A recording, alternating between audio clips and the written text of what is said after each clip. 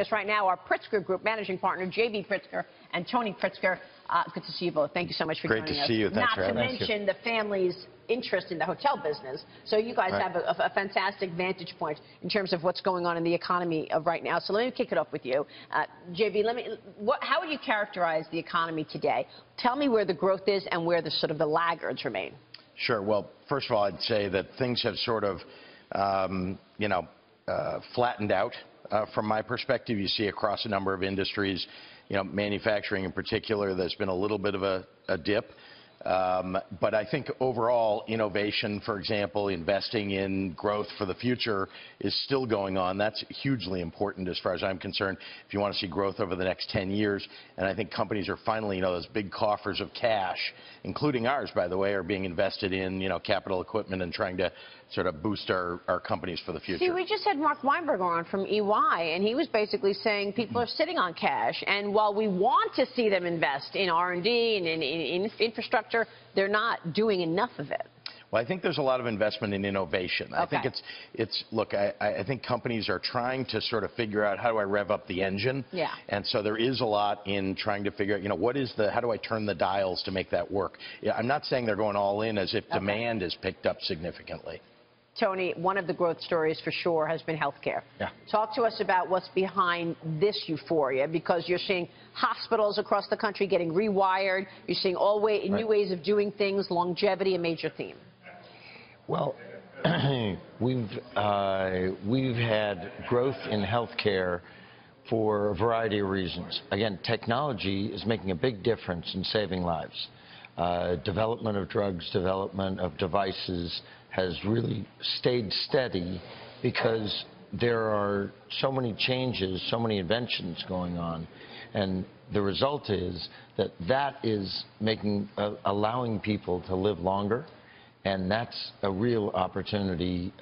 From an investment standpoint, we like being in healthcare because it's a strong part of the economy. People are very focused on how to serve everyone and how to serve them cost effectively. Yeah, well, that's what we're all, the cost is obviously the story there, but getting ahead of disease is enabling us to live longer, and I love that part of the story. When you look at the hotel business, obviously your interest in the hotel business go far and deep, the family.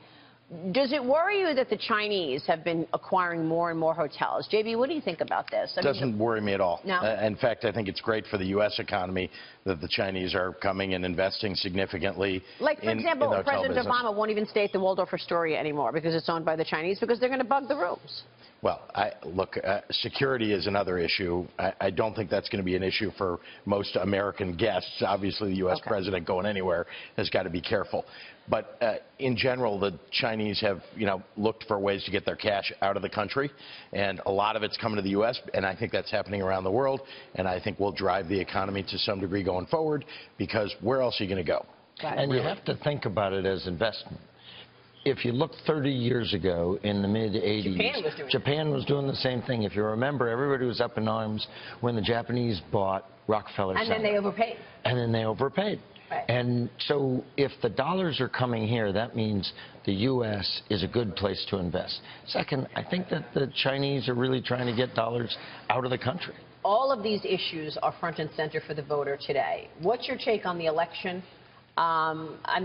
Immigration, manufacturing, these are issues that are important to the American people, and they're voting with it. Yeah, well, clearly, you got incomes have been flat over the last number of years. Right. It's obviously upsetting to a number of people and should be. We've got to start bringing the economy up, and that means, of course, we talked about investing in innovation. I think that's going to be critically important, and I think the candidates are talking about that more than ever before. So I think that's good. And, of course, in my opinion, we've got to raise the minimum wage. That's very important. I'm a supporter of Secretary Clinton. I think she's going to do a rational and good job of helping to build the economy and also to focus on, the average worker who's, frankly, who's been left out of the improvement in the economy over the last 7 years. And while I've been working more the other side of the aisle, things like Trade Promotion Authority is something that we should get our elected officials behind, because it gives us the ability to negotiate with these countries right now it's a little bit convoluted. So are you a Trump supporter? I am a Republican supporter. Will you support Trump if he's the nominee? I'll support the Republican nominee. Whoever it is. But you're not. So who do you want? You want John Kasich or Ted Cruz? Well, I was a Rubio supporter, and I think that Marco's a terrific guy. But I think there were lots of terrific candidates who fell out. I look more down ticket, and I think that in the Senate, there are lots of contested races that Republicans are going to have to try and win to keep control of the Senate. Yeah, for sure. I don't know how you have dinner together. I mean, you're like on completely different sides. And remember, our sister Penny is an Obama President Obama's Commerce Secretary. There's a lot of debate in our household. A lot of, and I love it. That's a rich and healthy debate. Yeah. And being in manufacturing, obviously, this is one of the key issues for both sides. Gentlemen, thank you.